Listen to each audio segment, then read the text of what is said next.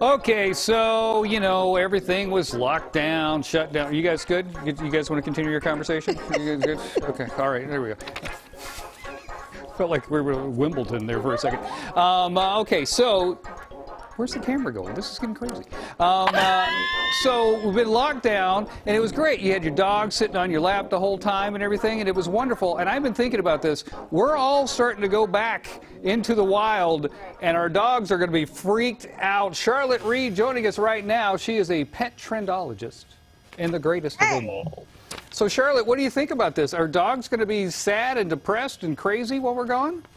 Well, I think it's really the concept of going back to school, because we have all these kids that are not going to be home. They're going to be going back to school, and our pets are going to be lonely, and they're going to get depressed.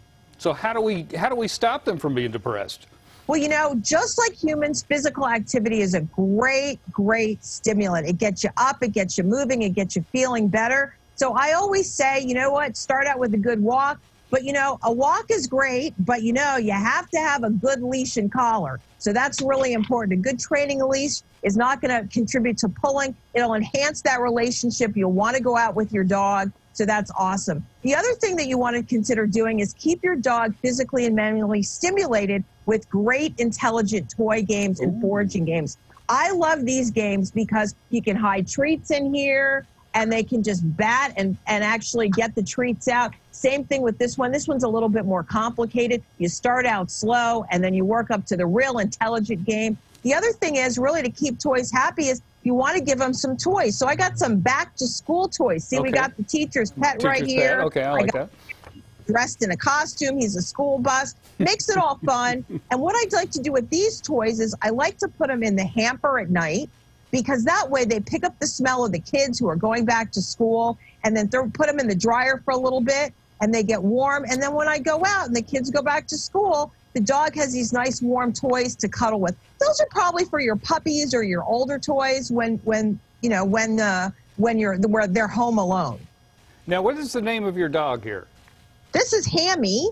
He's a 2-year-old English toy spaniel, and he's dressed like a school bus because we got to keep the theme up.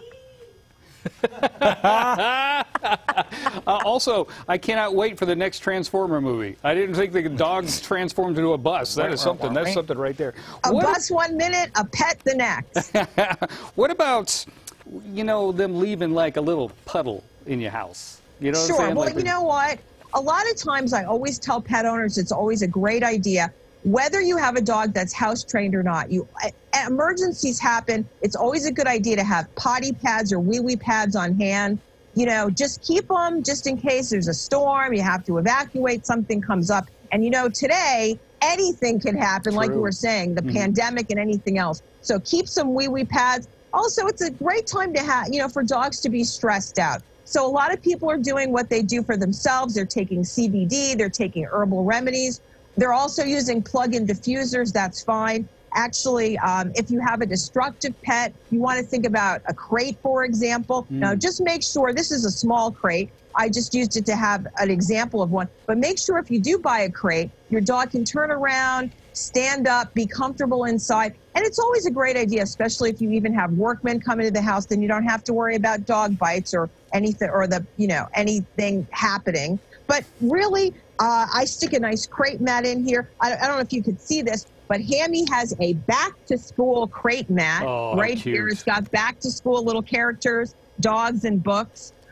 So, you know, these are all the kind of things that you can do, really, just to keep your pet really happy and healthy and really enjoy the time. And you know what? Hey, if you have some time, take an obedience class with your dog. Get him in school. That always makes sense. And you know what? You and your dog can make new friends, have someone to go to the dog park with, maybe even meet the doggy partner of your dreams. Oh, there you go. There you go. Thank you very much, Charlotte Reed. We appreciate that. By the way, wee pads for the studio would be good, because this show's 6.5 hours long.